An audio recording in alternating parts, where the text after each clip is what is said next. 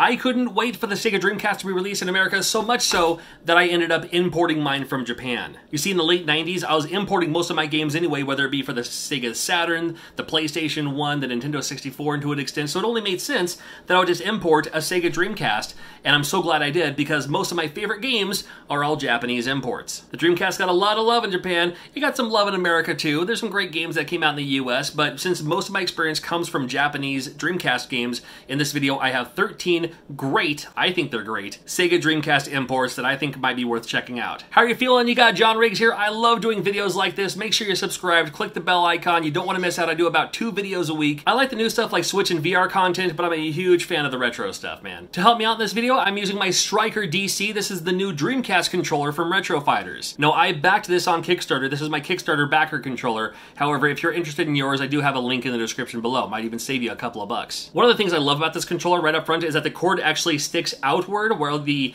old Dreamcast controller had the port down here and you had to like kind of loop it around. It's kind of weird, awkward, right? The analog stick has a little divot right here, which is perfect for your thumb. The other Dreamcast controller kind of sticks out. It's textured, but I kind of like how this is feeling too. The D-pad doesn't have the textures like the original Dreamcast controller has, but it still works really well. Pretty typical button placement. The start button is nice and sleek, so you're not accidentally hitting it all the time. 2 trigger buttons for your L and R buttons, whether you want to do the button or the trigger, it's up to you. Both of them will work for you. And it does have the VMU support. In fact, my VMU still has the original sticker from when I bought the Token Ritsuden 4, the New Japan Pro Wrestling game. Still have that sticker on there. That's my original. And it works just fine. Fits right in there perfectly. You can see the sticker come out just a little bit right there, but you can see the entire screen is completely visible right in that window. And it's gotta be like an 8-foot cord too. I'm 6'5" and my wingspan doesn't even stretch out the whole cord here. Look at this. I love the fact that they're still making Dreamcast controllers today. Again, if you're interested in yours, link in the description below.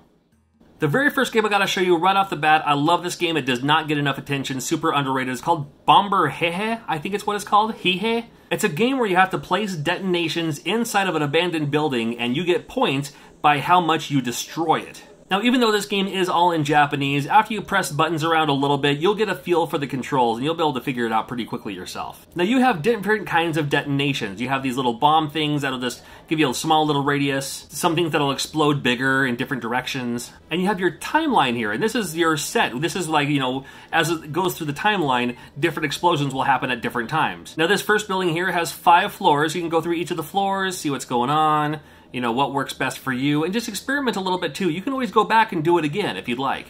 I mean, it's just fun to see what might happen, what would happen. I mean, it's just fun to blow stuff up, right? And this is the perfect opportunity for you to do it in the world of the Sega Dreamcast. When you're ready, man, let her rip.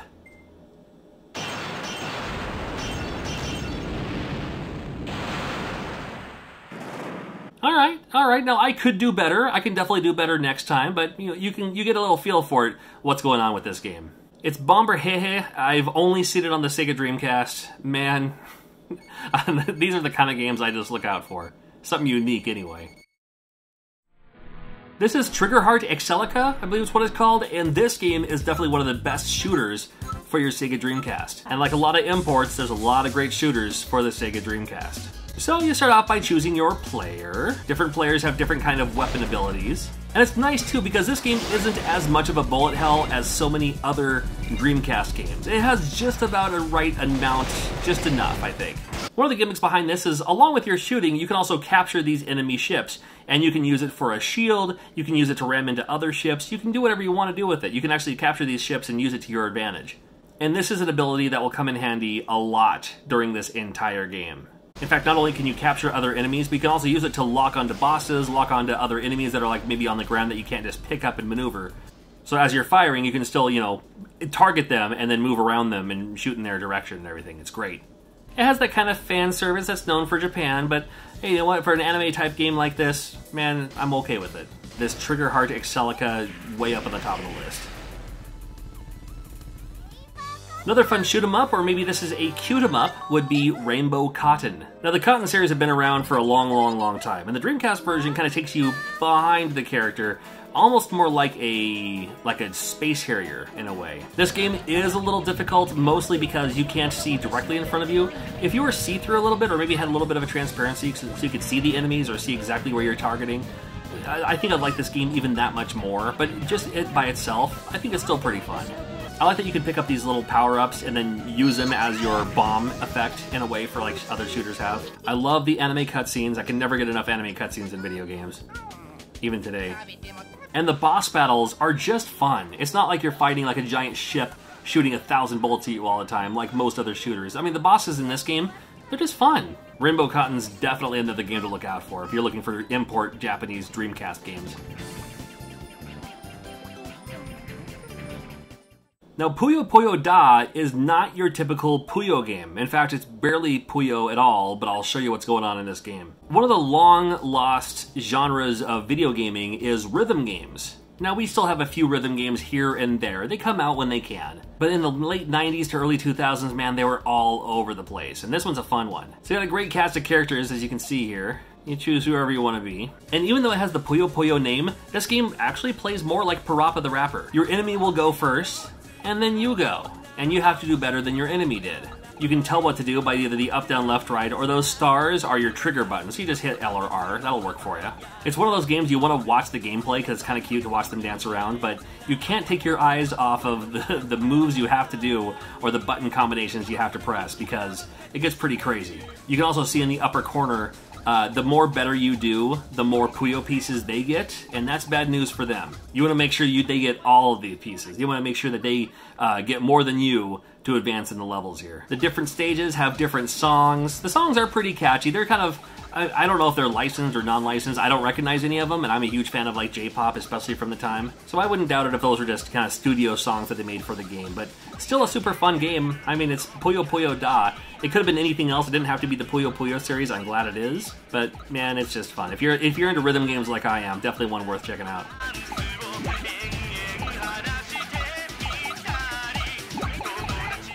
And this, my friend, is an SNK game that nobody's talking about. This is Cool Cool Toon. It is another rhythm game. I wanted to talk about this while talking about rhythm games, just to kind of get them out of the way, if you will. This one plays a lot easier, but it's still pretty fun. So in this game, you have your circle, and you can see when you have to hit your button right when it, right when the circle kind of traps the circle, right when it lands on it. That's when you hit your button. Easy enough, right? Well, as the game goes on, then where you have to hit the button might be, either right in the middle of the circle or on the outer edge of the circle. Sometimes you have to move left and right between the middle to the outside to somewhere else to another direction, and it gets pretty intense after a while. You're doing your own thumb gymnastics trying to keep up with everything, Again, another just kind of fun, cute, it's Cool Cool Toon. With a name like Cool Cool Toon, how could it be anything else? Has a lot of unlockables, and I think it has the replay value. This is Cool Cool Toon, again, from SNK. Where is my sequel to this game on the Switch, man? I'd buy it right now. Port this over to the Switch, I'll buy it right now. Admittedly, as much as I love Triggerheart that you saw earlier in this video, this one actually might be my favorite shooter for the Sega Dreamcast. Now with Border Down, I like how it gives you the option. If you hold down your fire button, you just fire a steady stream of bullets right in front of you. But if you tap the fire button, then you shoot out kind of these homing missiles. So you have to use that to your advantage, I think personally I prefer the horizontal style shooter, kind of like a UN Squadron, and UN Squadron is one of my favorite shooters of all time. But this one has the bullet hell that, again, just the right amount, I think. Anything more than this, man, I'm lost. I'm dead in the water, so to speak. Dead in the air, I guess. And there's something about just Dreamcast polygon graphics that I absolutely love. I can't place my finger on why or how or whatever, but just the colors, just the energy of the game, man, I love this game. This is Border Down for the Dreamcast. Chaos Field, another fantastic shooter for your Sega Dreamcast. This one's definitely more arcade style. This game features multiple players with different shooting styles. Now, the guy with the bad posture, that's me for sure. So one of those games, just a lot of things happening, a lot of action happening. You gotta shoot them before they shoot you, obviously. I mean, that's how shooters work anyway, right? This game also features kind of like your sword, and your sword will kind of slash away stray bullets, which is really nice. It doesn't slash all of the bullets, just kind of the most of the stray ones. Like bullet hell type stuff, it'll move them out of the way for you, not gonna have to worry about it. If you die, no problem, you can come back to life. You can even choose someone else if you'd like to see what else there's out there, Maybe there's different strategies for different players, for different stages, I don't know. And along with your shooting, along with your sword slashing, there's also this shield that will pop up and protect you for a little while. Not very long, but a little while. Just enough. Hopefully just enough to save you, from having to continue if you don't have to. Chaos Field, it's one of those games that's also available on some other platforms, but I think it just plays best on the Dreamcast. Maybe I'm biased, I don't know. Man, these two great shooters. What's the next awesomest game you could think of? Oh my goodness! What? Hello Kitty? Well, I mean, you'd figure on a console that literally had a Hello Kitty edition of a console. There are 4 Hello Kitty games, and we'll cover all of them just briefly here. Up first is Hello Kitty Magical Block. It's Pengo. Now, Pengo was a classic arcade game from Sega. It featured a penguin pushing these ice blocks to crush the enemies. And there's also these triple blocks where if you hit all of them together, then it'll, make them temporarily frozen, so you could hopefully, get some extra damage on them, kill them before they hit you, kind of thing. Now, I don't know if the Hello Kitty games were meant to be budget titles. I mean, because they feel like apps today. You know what I mean? It's like they probably could have done better with this, but maybe they didn't need to. It was probably targeted for kids, but you know what? It's fun for me too. I'm such a big fan of Pengo from the arcade. Hey, why not have the Hello Kitty version of Pengo? It's like they just took Pengo and then put a Hello Kitty skin on it. I'm cool with that. Hello Kitty Magical Block, man, if you find it cheap, why not pick it up? We also have Hello Kitty Lovely Fruit Park. Well, doesn't that sound fun? This game, did you ever play Spot, the video game? You know, the 7-Up Spot? And they made a game on the NES that was kind of like a puzzle game. Not really Othello, but it was just a puzzle game. Well, what I'm getting at, this is Spot, is what I'm getting at. You are the strawberries, of course, and your enemy is the other fruit, whatever that may happen to be. And if you move right next to you, you will duplicate your fruit. You can jump an extra block ahead, but then you sacrifice that fruit to move to the new space, and they don't duplicate. And if you happen to land on a space that has your opponent's fruit on any of the 8 spots surrounding you, then theirs turns to yours. Simple game and concept, has some nice strategy, but anyone can play it. Super fun. Fun on a 2-player. I'm gonna speed up the footage here. And there's kind of a strategy tug of war. Like, sometimes you feel like you're winning, and sometimes, oh my goodness, now they're winning, and you never know how it's gonna end until you get to the end. And I happen to have won this round. Yay! Alright, this is a fun one. I like games like this. I loved Spot for the NES, so this is the Hello Kitty Dreamcast version. Why not? Up next, we have Hello Kitty Waku Waku Cookies. Waku Waku Cookies. I couldn't tell you what that means, but I can tell you this game is... it's alright. It's alright, but I still wanted to showcase it because we're talking about Hello Kitty games. You just have to get 3 in a row. That's all you gotta do. Now, you can also stack these cookies on top of each other, and that's fine.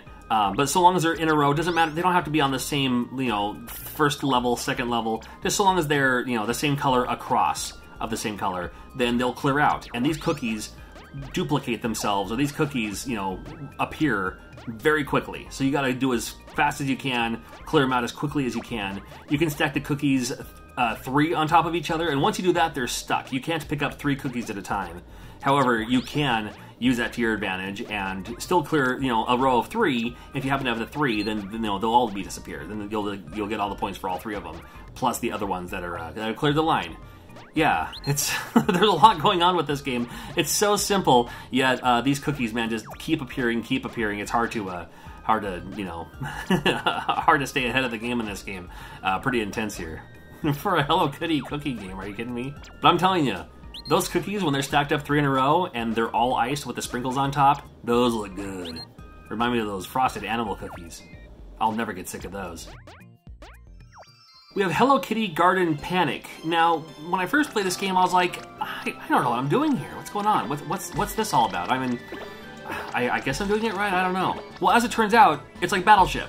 You're playing basically the game of Battleship. So when you set your pieces, those are your flowers, and you have to launch an attack on their garden at the same time. Now that's a hit. So that means that I didn't destroy any of their flowers, but there's a flower, either 2 or 3 of them in a row somewhere around that enemy. But we're just going to play it around and see what else we can find here. And again, speeding up the footage here, you can kind of see what's going on. They go, then you go, and just like with Battleship, you got to find out, where all of their pieces are. There's a lot of flowers on the playing field here. And when you finally hit all of them, or all in a row, or, the 2 or 3, or even the 1, then they disappear. And then the flower wilts and dies and turns into a pile of dirt, which is... This is almost a little sad. You're dealing with flowers here. But still, fun, cute, puzzle game. Part of this Hello Kitty series for the Sega Dreamcast. Alright, fine. I do love my wrestling games, and especially the import wrestling games. This is Giant Graham 2000. It is the 3rd All Japan Pro Wrestling game. The first one came out for the Saturn. There is another one for the Dreamcast. There is another one for the Dreamcast. In fact, the first one for the Dreamcast features characters from Virtua Fighter, which is kind of fun. But this one's the one to get for sure. This game does not play like... If you've never played any of the All Japan games for the Saturn or the Dreamcast, it does not play like any other wrestling game out of the market. You have basically the three main buttons you gotta worry about. There is an attack button, a grapple button, and then kind of a maneuver button, if that makes sense. This game was an arcade game, so it plays like a very fast arcade game. Like some of these matches last less than a minute. So again, you can attack, you can grapple. Once you're grappled, you can kind of move around them, either to the side or to, behind them, try to do something there. Some simple button combinations, like either forward and a button, or sometimes like down forward or forward down and a button might be a different maneuver. I thought the graphics on this game were spectacular. I mean, I think they look great now, but even back then for the Dreamcast, oh my goodness, I was hooked. There's this awesome mode here too. That I'd love it if they incorporated this with new wrestling games. It's kind of it's like reliving the past. So what happens is, as you're playing this game, every once in a while, a maneuver will pop up. And when that pops up, you have 10 seconds to do that move on your opponent, because that actually happened in a match that these matches are taking the place of. Unfortunately, it's in Japanese, so hopefully you can read enough Japanese or kind of figure out what the moves are just by looking at what the characters look like. It's like, oh yeah, I know how to do that thing, and but once you get the hang of it, I think it's really, really fun. The payoff is, if you complete it correctly, it'll actually show you highlights from that exact match. Now, of course, nowadays we have YouTube. We can just look up the matches online. However, for the Dreamcast, man, I would love this part of the game. I was always referring back to the manual to find out how to do certain moves. Super fun. Frame Gride is your robot mecha fighting game from Software. From Software made this game for the Dreamcast. I tell you how awesome it is. Quick story about this game. I purchased this game in Seattle from a place called Kick's Hobby. Unfortunately, it's not there anymore. I was there just browsing, but somebody came in with a copy of Frame Gride, but because it was missing the back of the graphics part, like the back manual, I guess, they wouldn't accept it. So then outside, I was like, hey, well, if you're going to sell it anyway, I'll buy it from you. So I still have it today. And I'm glad I bought it from them, because this game's pretty awesome. This first part of the game, it's asking you questions. It's in Japanese. I'm sure there's a walkthrough now online telling you exactly what it says.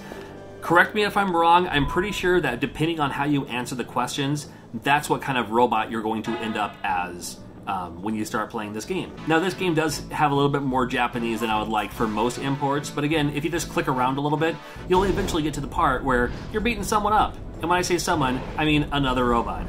So you got your playing field and you're shifting around and sliding around. You have your attack, your basic attack. And depending on how I answer the questions, looks like I have a mace. I'm cool with that. You also fire a gun. You can also slide. You can jump. You do have your shield as well. And I don't know what it is about these mech fighting games that are like this arena style, but I'm not even the biggest mech fan. And I love games like this. I just think they're fun. They're just fun to play around with and have some fun with. I mean, it would definitely be more fun online, like as a 2-player. Or something like that. I would love it if From Software would bring like Frame Gride 2 to modern platforms. In VR would be awesome, but that's kind of a pipe dream. This game did feature NetPlay at its time. I'm sure that's been closed down for years. But if you're looking for another mech game that never quite made it out to America, this is from Software. It's called Frame Gride, with an R, Frame Gride, and it's neat. Check it out. And while we're talking about Sega, the Sega Ages collection on the Nintendo Switch, check out this link right here. Make sure you watch this video. There are some great arcade Sega games available right now, and more Sega Genesis games too. Had the Dreamcast, it had to come from somewhere, dating all the way back to the Sega Genesis. Some great Sega Genesis games you don't want to miss out on. I'm not as familiar as the US Dreamcast as you might be, so let me know what are some great games to check out in the comments. I will see you very soon.